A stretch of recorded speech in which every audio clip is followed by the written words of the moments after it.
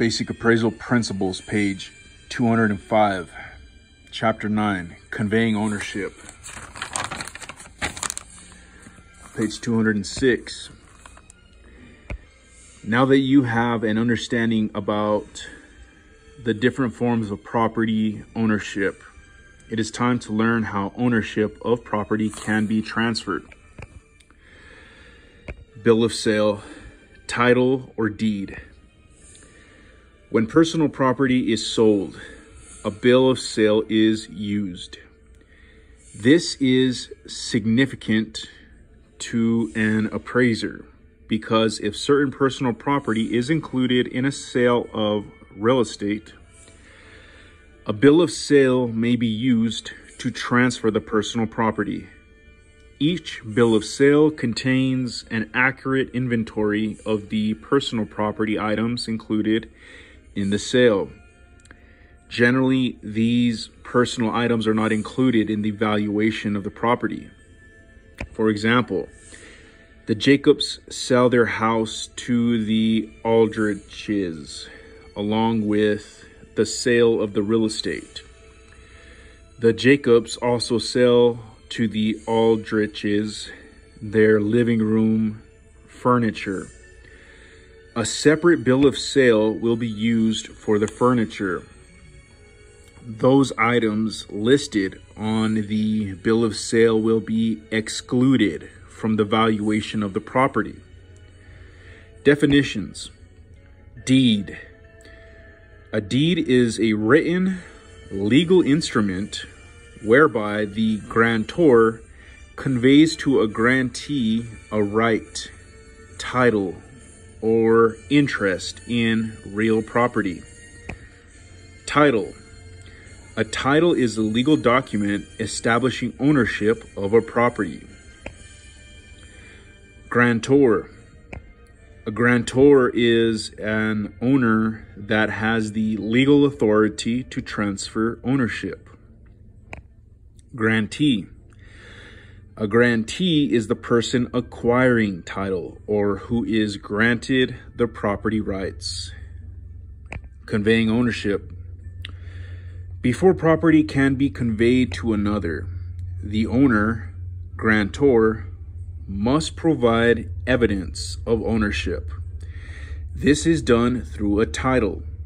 The title is a legal document that establishes ownership of the property and generally refers to the complete bundle of rights. The conveyance or transfer of real estate is carried out with a legal instrument called a deed. A deed is a document used by an owner of real estate, the grantor, to transfer all or part of an interest in the property to another party, the grantee. The act of conveying real estate ownership by deed is called a grant. The title and deed work together to grant the transfer of ownership. Extra notes.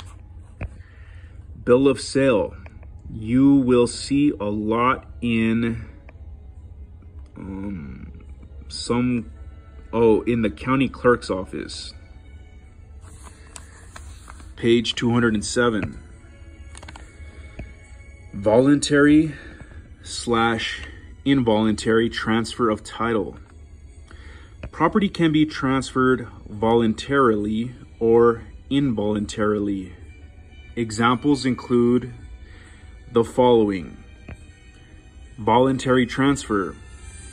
Transfer through such things as a gift, loan, trade, or sale. Involuntary transfer. Transfer through operation of law, such as tax sales, foreclosure, or mechanics liens.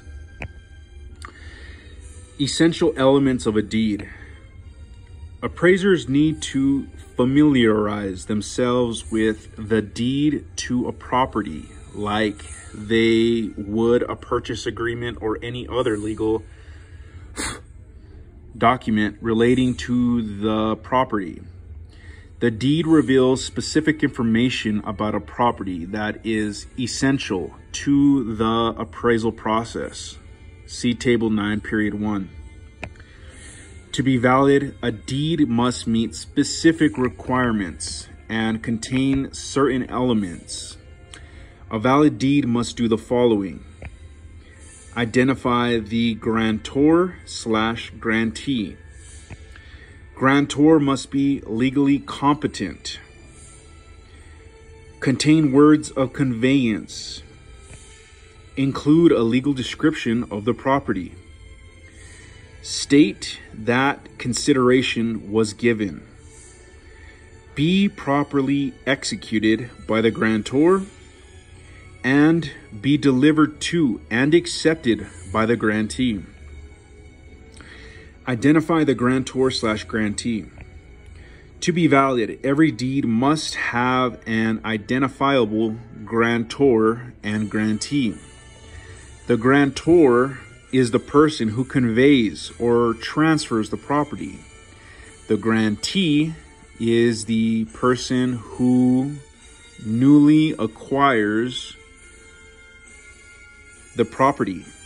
If a mistake is made in the spelling of a party's name, or if it is spelled differently in different parts of the deed, that will not invalidate the deed as long as it is clear who the party is. For example, in the body of the deed, the name of the grantor is typed as Pierce, P-E-A-R-S-E, but the signature at the bottom of the deed is spelled Pierce, P-E-A-R-C-E. The deed is valid in spite of the misspelling. The grantee or grantor may be a corporation or other legal entity such as partnership or trust. The entities are adequate parties if they legally exist. In other words, they must meet the requirements for incorporation or be licensed or have the proper certificates on file so that they can be recognized as a legal entity. Grantor must be legally competent. In addition to being identifiable, the grantor must also be competent, that is, of legal age and sound mind.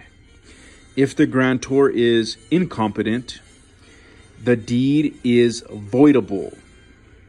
To cancel a deed for lack of mental capacity, there must be clear and convincing evidence of the grantor's incompetence.